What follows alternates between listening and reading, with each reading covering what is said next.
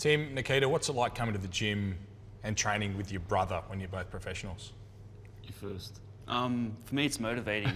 I get to, especially on the days when he's sparring, he's usually going first, and I get to sit back and watch just like a masterclass, watching him destroy every opponent that he gets in there with.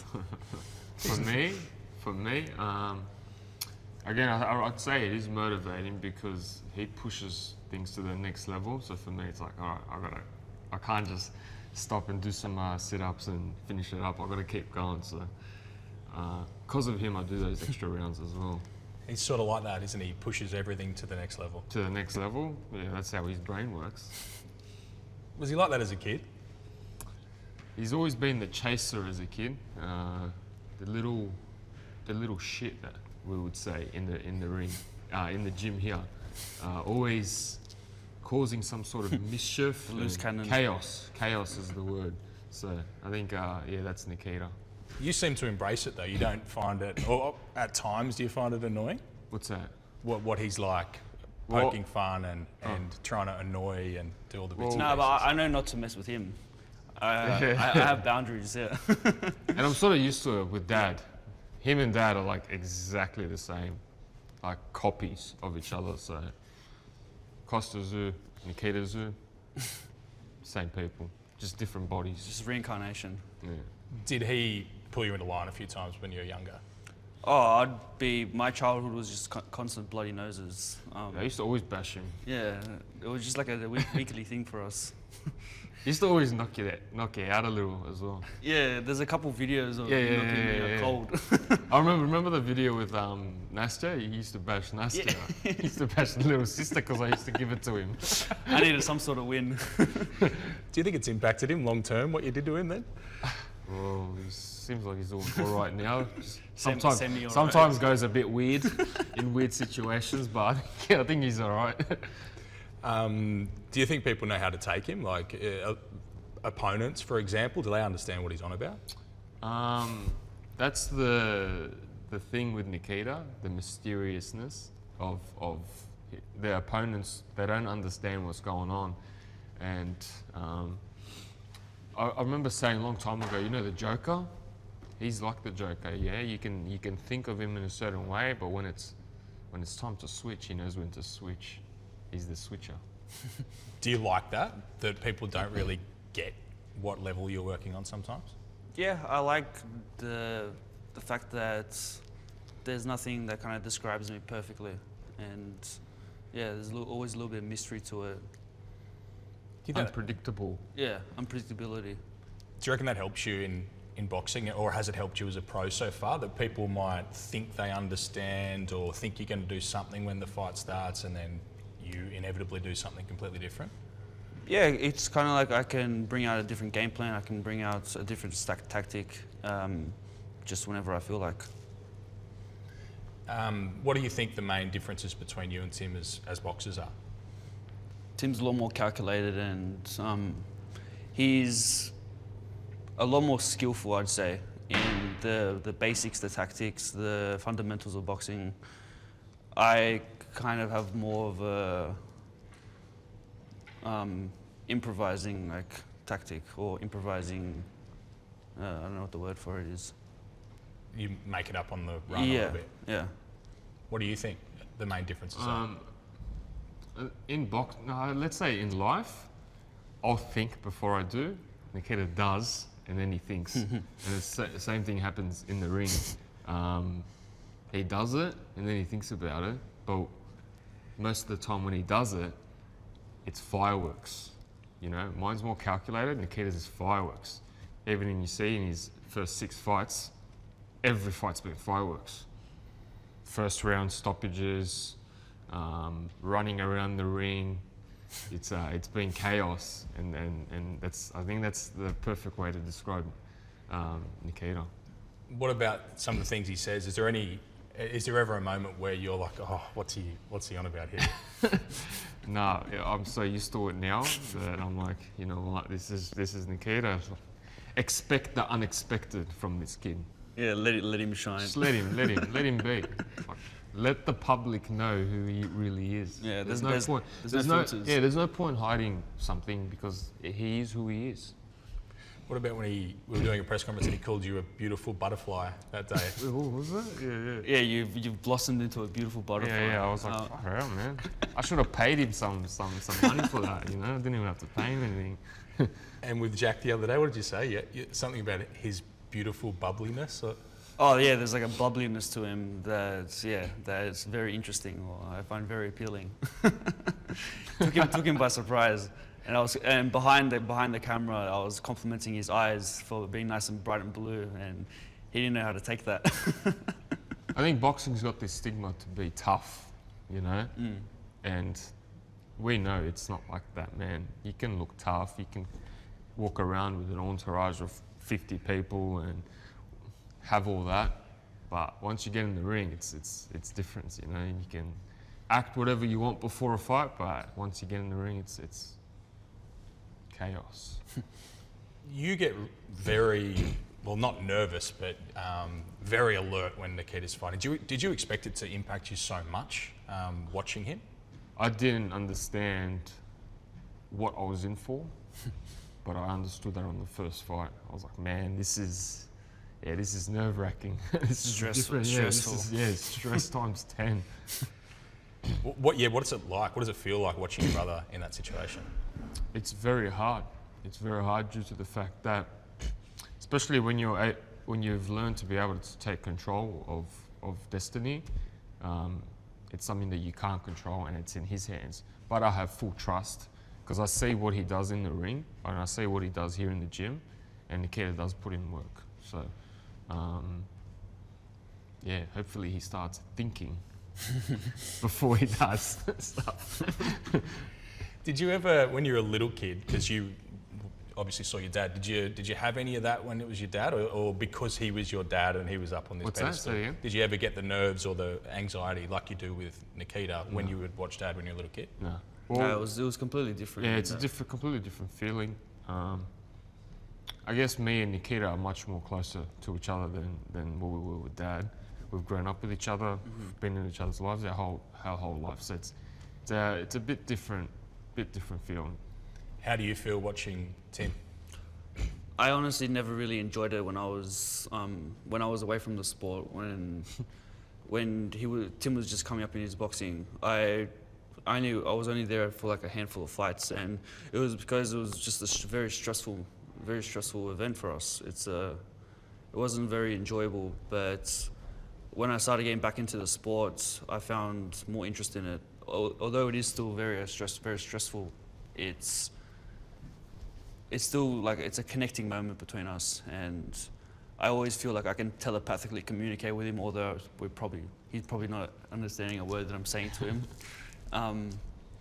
It's tough, but again, I know that he's in full control. This is his life. This is his destiny. And for me, it's more just like watching a movie, watching him take over and watching him do his thing. Do you experience that telepathy when you're fighting and he's watching as well? No, I don't think so. You don't have any thoughts? The only voice I really hear is Igor. Actually, Igor and Tim, yeah, there were two voices. I've slowed down, man. Yeah, for the first few fights. I've slowed down. The first couple of fights, I was just out of control, and I sat down, like, you know what? I really need to work on this.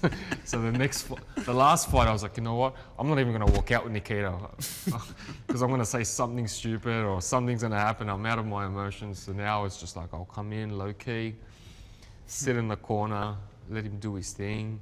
But then once he got that win last time, I was like, damn, it came out of me again. I jumped down the ring. It's like, full of energy again. Went full Ultimate Warrior. Yeah. When the tongue comes out, that's when the energy's gone. Let's talk about the tongue. What's that moment like when he wins, when he stops someone? How does it compare to when you've just won a fight? What are the differing emotions? It's... Shush! I guess it's a more proud feeling. I think my last fight I was like angry when I won. I was like, Like, I was like in a killer destruction mode. I was like, is it over already? Well, when Nikita won, I was like, wow, over the moon. I was like, thank God this finished, you know? Like this is the best result that can possibly happen. What about for you? For me, I was just, the thing that was going through my head was like, wait, it's over? Wait, what the hell? Like, I full got my camera out. I was like trying to make a little documentary. I was like, God damn it, Tim, a little bit longer. I need some more footage. But I just then instantly just jumped up. I was like, whoa, okay, let's get with the moment. And what about with your most recent win, like, you know, good shots and then everyone getting tackled by the ref and the chaos? What was that like? I didn't really know what was going through my head. I just went through a burst of energy, and I don't know why I started running around in the ring, but it was just the first thing that came to my head. Yeah, it was electric. And there was a bit of an edge to that as well, wasn't there? Like, he'd obviously annoyed you a little bit. I wouldn't say annoyed me, but there was a little back and forth between us two. He did talk a lot of game and bring in a lot of American amazing trainers. And it was just good to get it done so quickly. Who's Jack Brubaker in Australian boxing, Tim? Jack is a character, an entertainer, a tough boxer, someone experienced, been there. Yeah, he's a good pedigree. And what does he represent sort of in Nikita's journey, do you think, given he's only had 6 fights? It brings a good fight in Nikita's career to be doing this so early. And it's a good pedigree jump, someone a little bit more experienced. A moment of maturity to kind of experience he it. said it. Is he ready for that jump? I think the question should be reversed. Is Jack ready for what's coming? And what is that that's coming? Well, the way I've seen it, well, I described before does and then thinks, but what's coming is thinks before he does. So I think that's the maturity that's coming out. And he sort of has to do that, doesn't he? Getting to this next level of these kind of opponents. 100%. And Nikita knows it's not going to be 1 round stoppages each time. You're going to go to distance. That's inevitable. That happens to every fighter.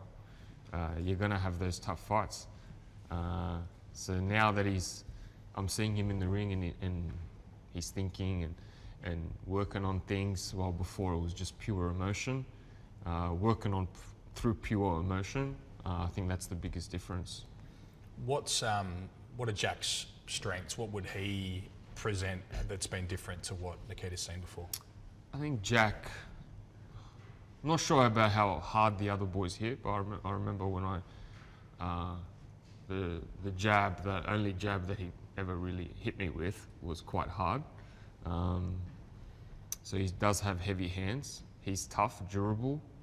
That always presents challenges because it becomes a tougher fight when you get a bit more tired, of course. And he's unpredictable. You don't know what's going to happen. So yeah, that's the main challenges. What were your thoughts when you heard that he was fighting Jack? Is that an exciting fight to you, Nikita against Jack Brubaker? I think it's a fight that Nikita, again, for me it was like you need fights to wake up to. And I think that's the type of fight that Nikita is. It's a good stepping stone into that pay-per-view platform that he can wake up to, you know. Enjoy not just the fight, but everything about the whole boxing, you know. The press conference, the back and forth. You got a character, someone that's not boring. That's what boxing's about. There's an interesting story to this one. Yeah. What's the story? Just like the lead up, the opening, then the finale. And you know what, Nikita, we've seen Jack for a long time. He used to come here and spar a long time ago. So Nikita was only, 13, 14 years old back then. You know, and to see him now, at, 25? Yeah. To be fighting him, it's a cool little story.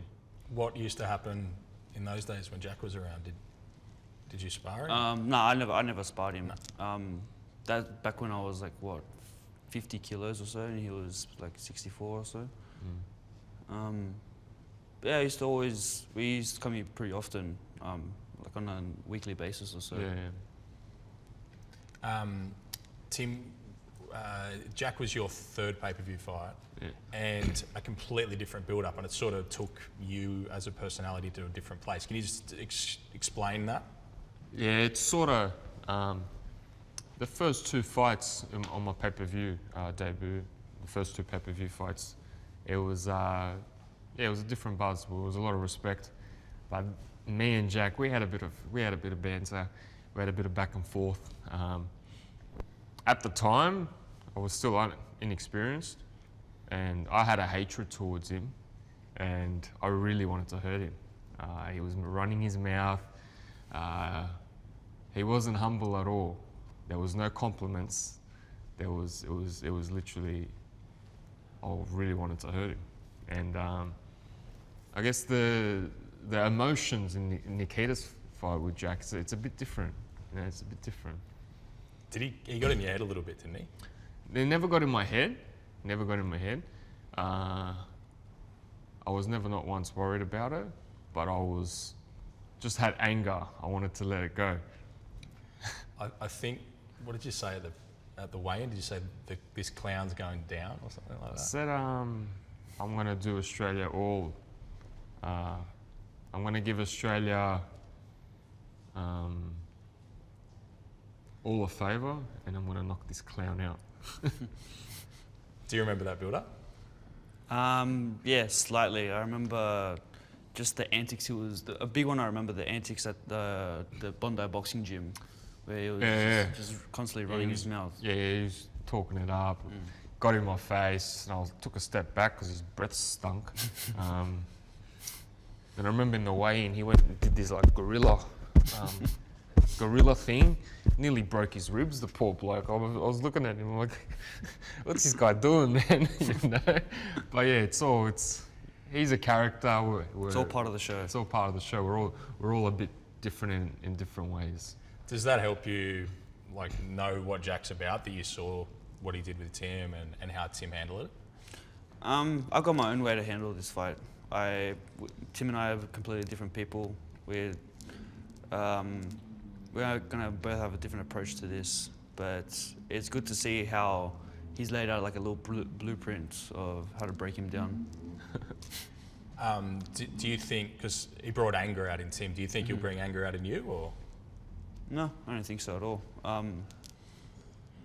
He's bringing more of like a funness out of it for me. For me, it's more going to be like pleasurable, beating him up. It's not going to be out of anger. It's just going to be out of like just this desire and just lust to see him in pain. You're cruel, man. On the spot, man. That's pretty good. Do you want to talk more about that? Like, people don't understand that stuff, and even for us who've been around you a lot, like, it's out there. Where does that come from, and what does it mean to you saying that stuff and believing that stuff? I don't really know where it came from, but could always be. I was a little bit like a bit of a loner as a kid. I was always kind of doing my own thing. I used to collect redback spiders in my backyard and kind of just put them in boxes and just suffocate them. I don't know why I used to do it, but it was just a thing. I was always fascinated in animals. Well, now everyone knows, eh? Yeah. Now everyone knows. Yeah, I thought it was a secret, man. I didn't want to say nothing. I feel sorry for my mum for she's the one that had to deal with it all. They took me to a psychologist when I was younger, and they said there's nothing really wrong with him. He just needs attention. What other things did you used to do? It's hard to think off the top of my head, but like weird or like Anything. anything. I don't know whether you think they're weird, but do you remember anything else about him as a kid or this sort of stuff, Tim? No fear. I remember no fear. Oh, when we used to kind of like entertain ourselves, I was always happy to hurt myself for their entertainment. So we had like this big medicine ball or exercise ball, and I was always happy to hold it as they would run at me with it, and I'd just be like slammed onto the floor. I don't know why, but they were my big brothers that I just always wanted to entertain and please, and I'd put my body on the line for them. It's a bit like your boxing, isn't it? Like you're happy to take punches, you kind of like it. Yeah, it's kind of hard to break all the brain cells out already. They're already gone. It's a different thing to you though. You've got the, you know, your dad's words of don't get hit sort of thing. Whereas do you try and tell him that? No, he's, as much as he's saying that, once he gets in the ring now, he's different. He's a much smarter fighter. He's not just a redback. A redback collector. He's a smarter fighter. With all the stuff you were saying to Jack the other night and at the presser and all that, like, what is that? Is that just you just wanting to show who you are, or are you messing with him? No, not really messing with him. I'm just trying to get to know him. I'm trying to kind of understand what's inside his head. What are the things going on in him, and it makes the process of the fight much more enjoyable because you get to know them personally. You get to, like, I was asking him about his tattoos, trying to understand what was his thought process in all of them, and yeah, I don't know. For me, it's kind of like you're reading a book. You're doing a little bit of research on the book, then you buy the book, and then you throw the book out. It's all part of the story. It's big serial killer vibes there. What do you think's going to happen in the fight? Like, you know where he's going to be. Do you just want to go to war, or like you want to just get it done? No, I don't want to go to war. I don't want any blood to come out of my body. I'd rather be just a one-way street for blood. For me, I want to have like a very educational fight from it. I want him to be very durable. I want him to be able to absorb a lot of the shots and not let the fight go be short prematurely. I feel like a lot of my stoppages have been a little bit premature, and this could be an opportunity for me to really have kind of an opportunity to have like a beat someone up and like really put someone in some serious pain. Because I know that he says that he's never been hurt or he's never quit, so that's beautiful. It gives me this kind of feeling of like the old school Mexican fights where I can really take someone into deep waters. But in saying that, he got rid of him in 4. Yeah, but he's Jeff Fennick kind of threw the white towel in, white flag. So hopefully his new trainers. He was hurt. Yeah. You can't say he wasn't hurt. Oh, he was. He says he wasn't hurt, but he was hurt. He's been hurt in a couple fights actually, from what I remember. Would you like to beat that round 4 though? Honestly, I couldn't care less. I just wanted for his face to get really messy. And it will. Yeah. It will. I want him to look at himself in the mirror afterwards and be like, damn. Time to retire. Yeah, CBF. Take the cowboy hat off and put it in the bin.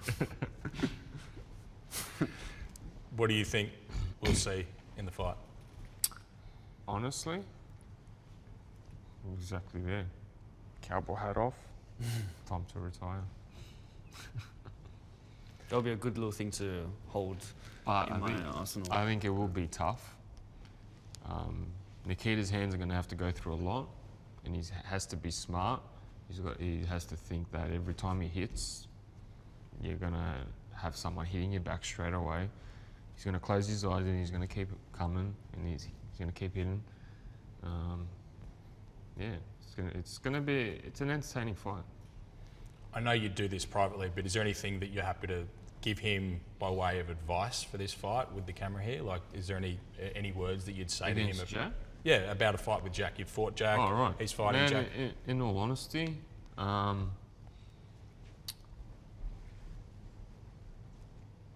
just think before you do, and that's it. And from what I've seen, Nikita looks in good shape. He's a big boy. And I think Jack doesn't realise that yet. But once he does get in the ring and he starts puffing and huffing like that, Nikita just needs to be smart. Well, we'll get Jack to do the same thing, but can you blokes look down the barrel and give Jack a message? You might want to start. I don't know what you're going to say, but you might want to start. Give me some time to think about it. Yeah, just go off the back of your brother. Like, yeah, just give us a message. Yeah, Jackie, sorry man, but the competition is here. I did it in 4. I'm hoping he can do it under than 4. Get your cowboy hat ready. I'm coming for it.